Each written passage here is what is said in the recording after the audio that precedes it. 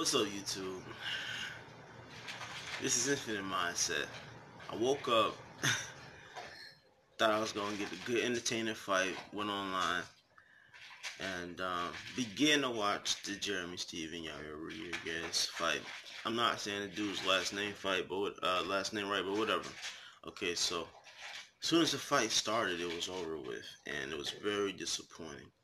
And you know, they immediately start. Yair's looking fast, throw some kicks. He's exchanging right off back, but like on the defensive, he's not engaging. He's striking for points at that point. He's not really throwing, power. There comes a time where he throws a kick and Jeremy counters with a punch, and Yair immediately slaps out fingers. Okay, immediately, no punch. You see it. He's not measuring for distance. He's not. It's not one of those situations where he's like coming back and he's like, Even then, this is bad too. You shouldn't do this anyway.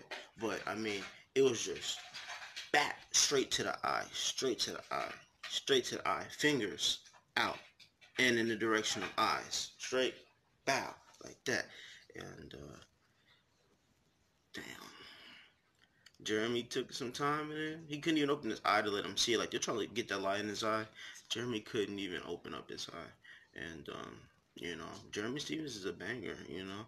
Um, Came back after his loss to Jose Otto and then, took out the next dude. And this was a good fight. I thought he was actually gonna beat Yair. Yair looked very fast, but Yair's always been fast.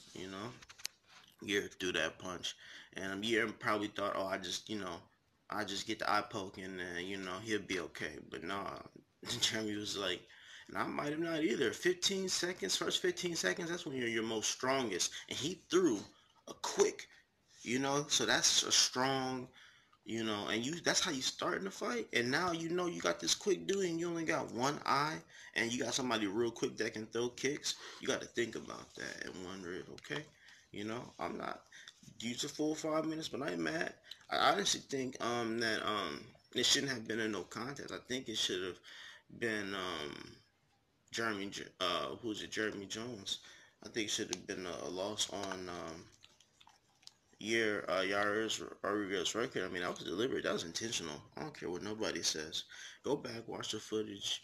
Yair Rodriguez finger poke was intentional. Yeah. And that's it, man. Fight's over with. I ain't even watched the main event. That's the only one I saw so far. But anyway, I'm just giving my quick chat on the UFC event. Y'all let me know what y'all thoughts were if y'all saw it. Should it have been a loss? Should it have been a DQ? John Jones got a loss on his record, okay? That wasn't a no contest. John Jones got a loss on his record, and Yair don't got a loss after that performance. So y'all tell me what y'all think, okay? Alright.